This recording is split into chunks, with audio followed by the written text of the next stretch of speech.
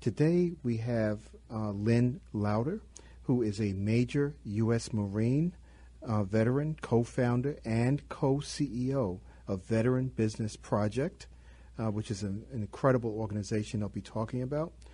We also have Dale Eisenberg, who is the son of a World War II pilot, co-founder, and co-CEO of Veteran Business Project. We are here to talk about the 2021 Veteran Business Project updates and their ongoing agenda in this year, coming out of the pandemic and charging forward. They're doing a great job. Hi, Lynn, and hi, Dale. Hi, Colonel. How are you? Oh, great. Who wants to start off? Do you, Lynn or Dale? If I could, Colonel. Yes. I'd just like to begin, if I could, with a quick overview of who we are at Veteran Business Project, what we do. Yes. In a phrase, our mission is to get veterans and spouses into business for themselves, plain and simple. During this COVID environment, we have shifted into really helping a lot of businesses survive, re-imaging, helping them with financing, helping them with dealing with debtors, that kind of thing. Ordinarily, however, all of our effort goes into business matchmaking. We really focus our primary effort since we started 8+ years ago is to match veterans and military spouses looking to get into businesses with existing businesses that are looking to sell. I should tell you, Colonel, that it's very topical right now because of all of the veteran-owned businesses in America, which, by the way, veterans own about 11% of the total small businesses in America. But of that population, 50% are age 73 and higher with no succession plan. Most of them have no succession plan for their businesses. So on the backside of this COVID, there is a lot of opportunity for veterans out there that, frankly, would not have been there prior to COVID. So that's just a side note. In basically wrapping up this little intro statement, some of the services we offer our veterans out there are free business matchmaking. We help them, people like Dale and myself. We have a number of seasoned business people, many of which are veterans, that deal with these prospective veterans and mil spouses on a one-on-one basis. We help them establish a plan of action. We mentor throughout the entire process from due diligence at the beginning all the way through to the buy-sell. We help them locate funding. By registering on our website, veterans have new access to information as it comes into us. As I said before, the COVID environment makes things seem more uncertain. But I'll tell you, on the backside of this, and we're coming out of it now, there's opportunity. So let me just conclude, Colonel, by saying that our website is veteranbusinessproject.org, and that's all together, www.veteranbusinessproject.org. Our phone number is 833-883-8249. So, and we're really very appreciative, Colonel, of having the opportunity to come on this show, Cliff's show, and your involvement with it. We are very appreciative of that. Oh, well, Lynn, first of all, it's great to have you on here, and you're doing some wonderful things for our veterans who are, always near and dear to my heart. I go to sleep thinking about them. I wake up thinking about them, and while I'm awake, I still think about them during the day. So, what you're doing is fun, wonderful. It's not just helping, an isolated veteran here or there. It's helping entire families. So thank you so much for helping to support our veterans that many times are being forgotten. You betcha. Our pleasure, Colonel. Yes. So, Dale, give us some updates. What's going on with the business world? Well, I'm always happy to give you the updates because they seem to be happening. More and more good things are happening. I think last time we spoke about a couple disabled female Seabees that were down in central Illinois. Yes. That came to us, and we're having trouble getting started and finding funding, which is really a tough thing, and that's where we're trying to help a lot. And they are looking to open in the next few weeks. So they are just beside themselves. They didn't think this opportunity was going to happen. They had been turned down by banks. And so hopefully our next meeting with you will be able to tell and share more about what they're doing. Yes. So that's exciting. And I've gotten, over the last couple of weeks, it seems like a flurry of veterans looking to get into business. Some are real sure about what they want to do. And this is from all over the country because we're national in our work. And we make ourselves available 24/7. And let me point out real quick, too, and Lynn's aware of this, is that we're not just a business matching program. We're happy to help veterans or reservists or anybody in the military that's having any other issues. We have a lot of resources, even if they're just thinking about business. But, you know, as Lynn pointed out, we're there to help even if they're struggling. So we're just a multifaceted organization in that respect. So let me jump in real quick, too, because I'm pretty excited. I went down to speak in front of some Marine Reserve base down in Joliet, Illinois this last week. And I wound up explaining what we're doing. And it's a little different for them because a lot of them are working now. They're just working one weekend a month, as you know, and a couple weeks in the summer. But I got a nice response from a lot of them that said, geez, we've been thinking about going into business. We're working for people that just don't really appreciate us, and they're struggling. And a lot of them are young. So that's really one of our main focuses on the young enlisted.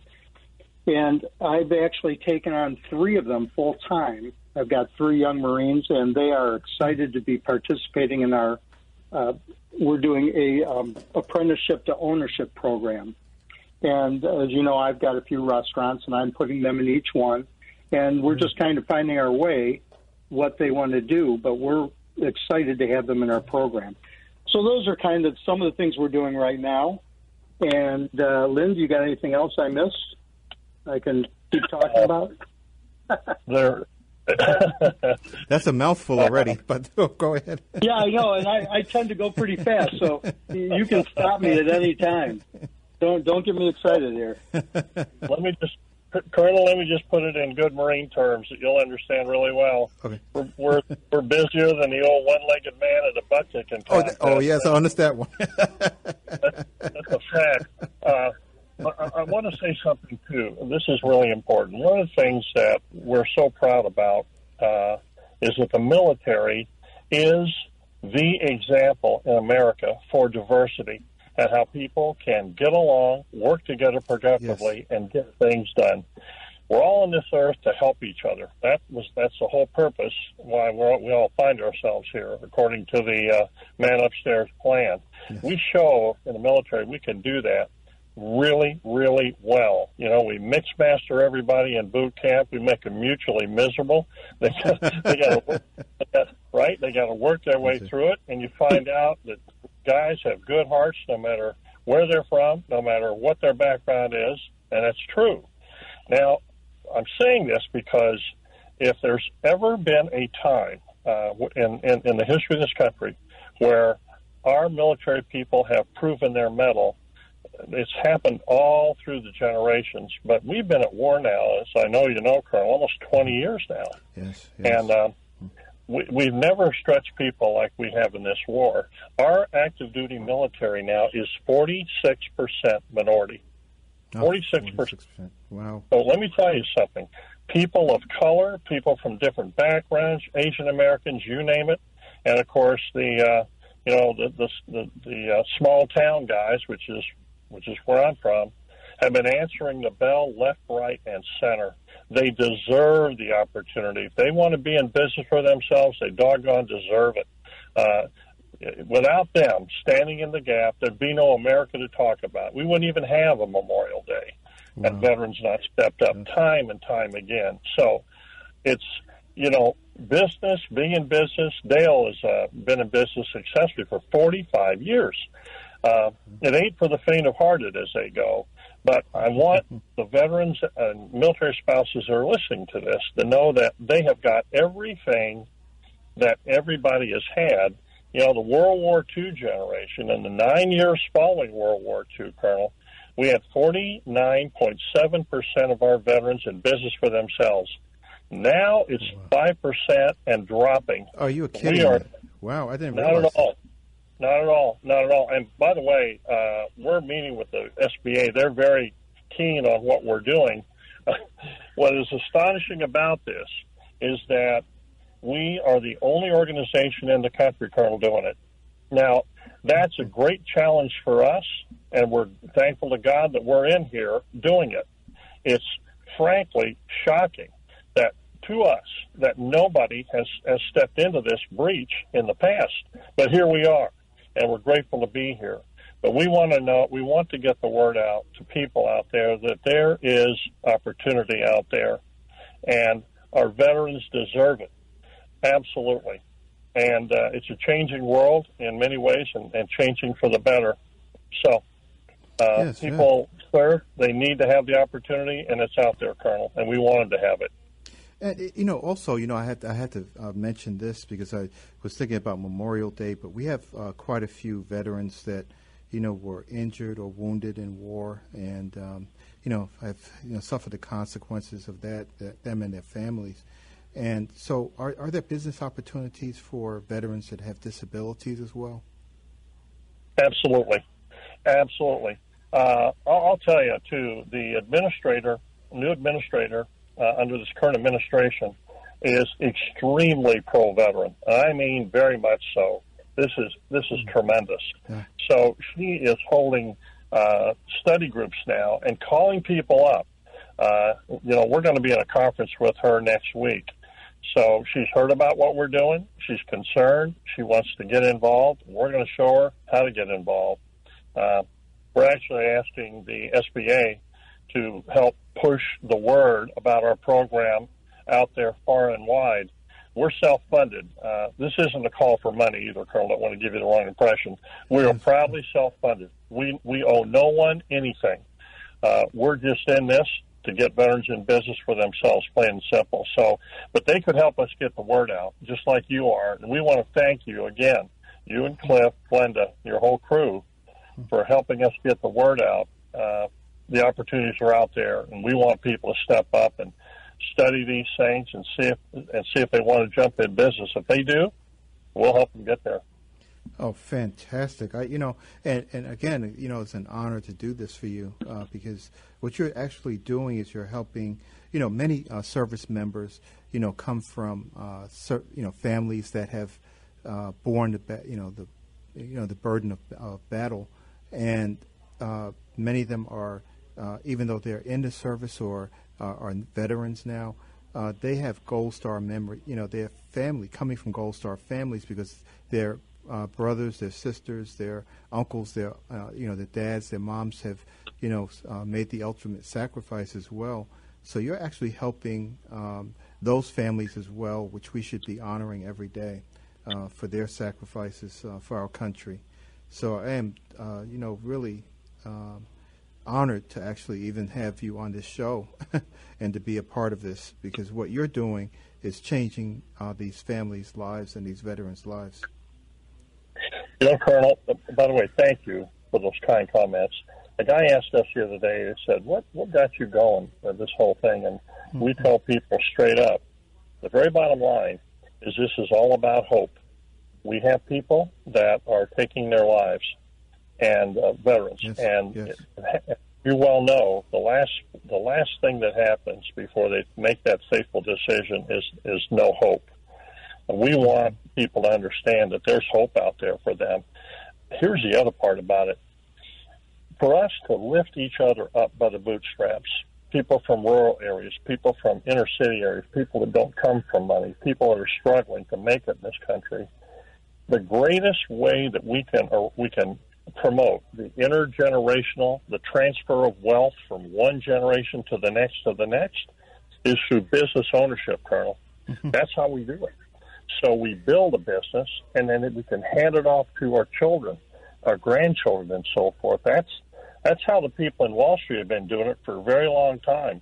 I'm a slow learner, but once I get my nose on the set, I can zero in, and that's what I've learned in these last several years in studying all of it. It's why it's so powerful. We need people that come from backgrounds that you and I and others have come from, to become people of influence. That way, when we call those folks in D.C., you know, we get ready to go to war, whatever we do, I always tell people, well, if Mrs. Rockefeller or Mrs. Kennedy calls out there, well, they'll take that call. But if my mom would have called, I doubt it. So we need people of influence weighing in and holding these politicians accountable. The one thing I've learned, Colonel, that matters in Washington, D.C. is money. Plain and simple, money. I've gone to school, and I've seen it, and I know it. So we want our veterans to become prosperous, to be able to live a good life. They richly deserve it. So, at any rate, thanks for listening to me. Oh, no, that's fantastic. I love it. You know, the intergenerational wealth you were talking about is so important because that strengthens our national security in and of itself, because those families are the ones who, you know, have a tendency to volunteer, you know, to go into service for the country to protect it. And so building those families, we need to be rebuilding that that commitment to excellence in our communities, you know, and having the right orientation about this country and the things that we hold near and dear as the constitutional principles to make sure that we're building a stronger and stronger America. And so what you're doing is actually on the foundation, building those kinds of opportunities for our veterans to participate in the business community, and that further strengthens our country and our, you know, our perspectives on what it means to be an American and do the right thing. Outstanding. Love what you're saying, Colonel. Comes from the heart. We're right there with you. Yes. Absolutely. Yeah. So why don't you give that where people can go again, that number and the website? Sure. Happy to, and thank you. Our website is www.veteranbusinessproject. That's all together. www.veteranbusinessproject.org, and then our phone number is 833-883-8249. 833-883-8249. Okay. Fantastic. I'm going to jump in there because I gave you the wrong number. Did you say 800-383-5150? No, I did not. I think I gave Lynn the wrong number. Okay, I'm going to say it then. You ready again? Okay, go ahead. It's 800-383-5150. I changed it and didn't tell Lynn. Oh, okay. He's the last to know. The first to go. Thanks for that. Well, that's fantastic, though. I'm glad you cleared it up. But the website, actually, I went to visit your website. I was blown over by it. It is a phenomenal website. And we actually have to do lunch or dinner together. We've been talking about that. And I guess if I call that number, the 800-383-5150, I can get a message to you so we can connect at some point. Yeah, great. Our personal emails are there, too. Oh, fantastic. Yes. And Glenda's got our personal numbers, too, Carl. Okay, great. I'll get that from her, yes. We'd love to get a hold of you and or sit down and talk. That'd be great. Do we have time for a couple of parting comments? Yes, go ahead. Let's go ahead. Well, I just want to say this, too. There's so much opportunity here in this country. We're going through a time and place where there's a lot of anger. Yes. People in D.C. seem to be deadlocked on what to do, what not to do. You know, the thing that we know in the military is we got to work together. Positive bills and negative pills. And so long as we're not talking to each other and getting along, that's not the way we're going to lift this country up and make it better. That's right. So this is really about what we're at. We're also in a time and place where people are afraid to speak really what's in their heart. Well, by age 75, I'm not the smartest guy in the world, but I've been banged around a little bit. I learned a thing or two. And I tell people that everybody, in my view, I know you feel this way, Carl, needs a code of life to live by. Yes. And I've never heard it better than the golden rule. Do unto others as you'd like to have them do unto you. And the guy that wrote that had 9 more. If we followed that, as we follow that and treat each other with love and respect and try to help each other get along in this world, there isn't anything that this country and our people cannot solve. There isn't anything we can't. We got people out there that want to divide us. They got people out there that want to sow hate.